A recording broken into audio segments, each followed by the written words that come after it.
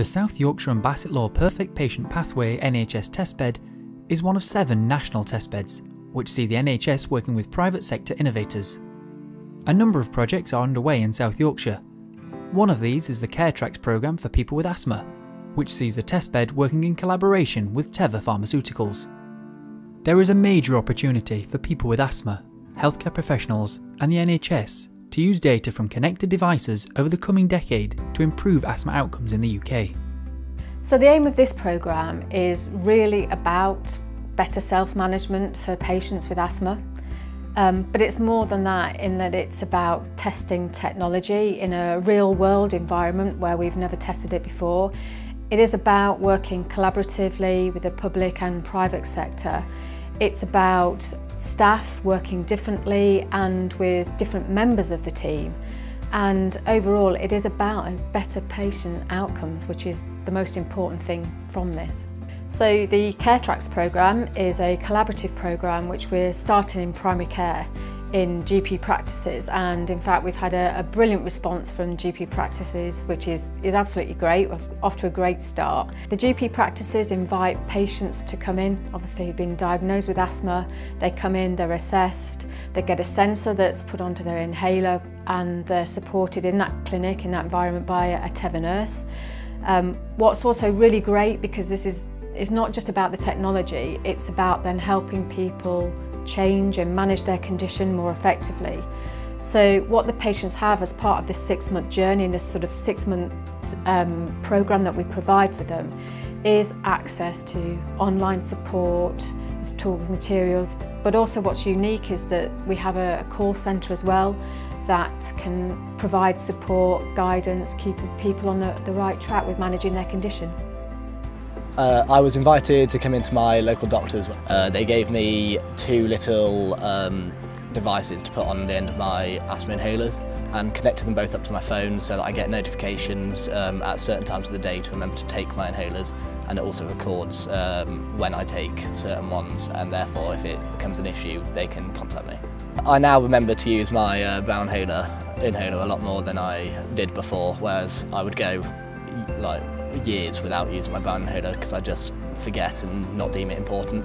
But now it just reminds me to use it twice a day, every day, and just keep on the actual programme. Before I came on the programme, I was using my blue inhaler every single time I was going to do sport, just to give me the relief and make sure I can make it through without having an asthma attack or being short of breath.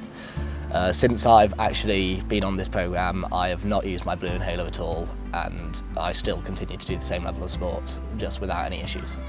Before I came on the programme, I was scared to go out and even play football at the local field without taking my blue inhaler with me and making sure that I had it with me and was ready to use it on site. Throughout the trial, I've been contacted 3 or 4 times by the CareTRx staff just to make sure that everything was going well and that I was confident in how I was using it, that I was getting the best out of the trial and made sure that I was using it correctly.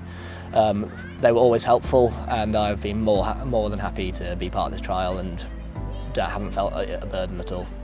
I was due asthma review, and my doctor sort of suggested that it would be something that, the programme would be something that I could use more efficiently than just using my inhalers as they are, and so it would just sort of sign me up there and then. Before I was on the programme, I was using my blue inhaler as a brown inhaler, sort of taking it when I felt a symptom.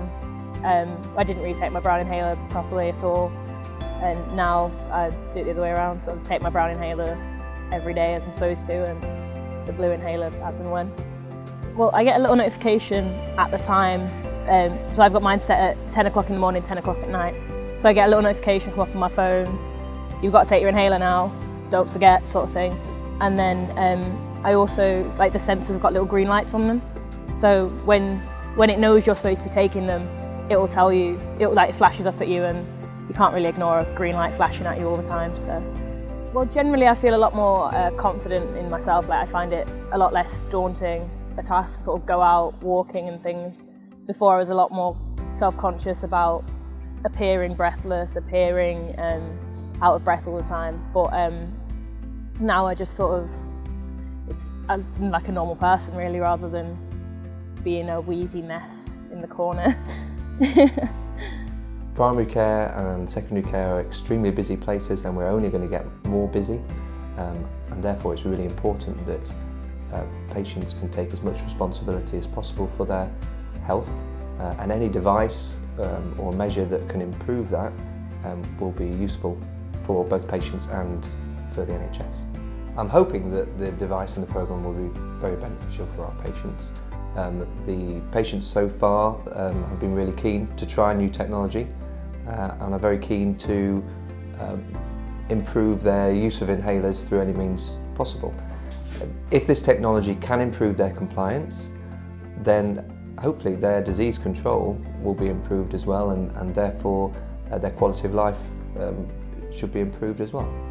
I would hope that in the long term it would be really useful, particularly at annual asthma reviews, to be able to use the data about a patient's compliance with their preventer inhalers and their use of reliever inhalers to help make informed decisions about their treatment going forward.